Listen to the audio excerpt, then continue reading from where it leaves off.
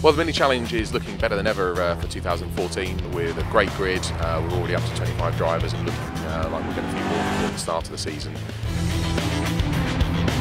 We've got a great calendar with some great circuits put together by MSVR, which is fantastic, and also a new championship sponsor in PowerMax that have come on board to support us this year and indeed next, along with a number of other sponsors that have put together a great prize of £15,000 for one of the top 7 drivers.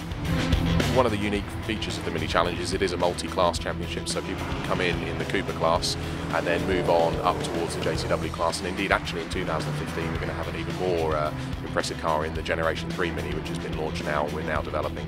So it really is a number of steps towards the top end of saloon car racing. The races are quite a good distance of 20-minute races, racing on the best tracks in the UK. So with that, the size of the grids and the closeness of it, it's just a great place to be. Yeah, we're just trying to listen to the customers, the drivers, and what they want is what we try to deliver.